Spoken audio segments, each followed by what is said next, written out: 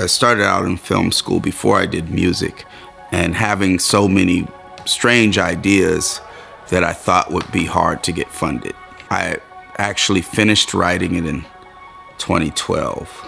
Then I did an album in between that, so I set it down.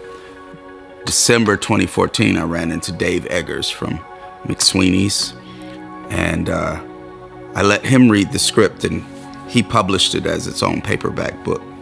So since then, I've been trying to get the movie made. I'm ambitious in the sense that I want to make great films, so I have some fear that it's just a film. Had I known how much work this movie would have been, I would have written a movie about two people sitting on a couch and breaking up, you know?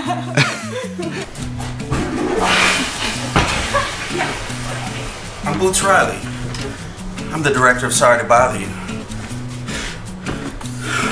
which will be premiering, hold on,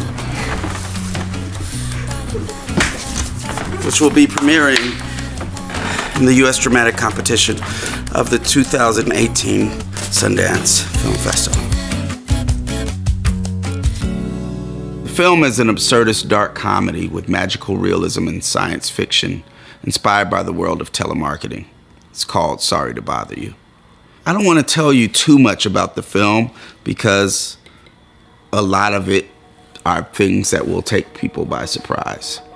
I would rather them only knowing that and going in. Let's say this. I like to tell stories about folks in jobs that we take for granted, and about how those worlds have the same amount of drama and the same amount of adventure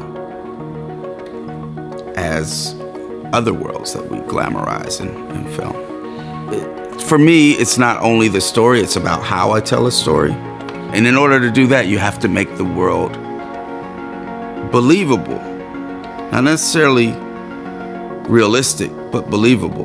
The background, the life that I've led outside of art has not really been allowed to be a big influence on film in the last, bunch of decades. And so I felt that telling a story that infused some of those ideas of struggle and movement building into a film would be great. And I've got a strange sense of humor, and I like to force people to listen to me.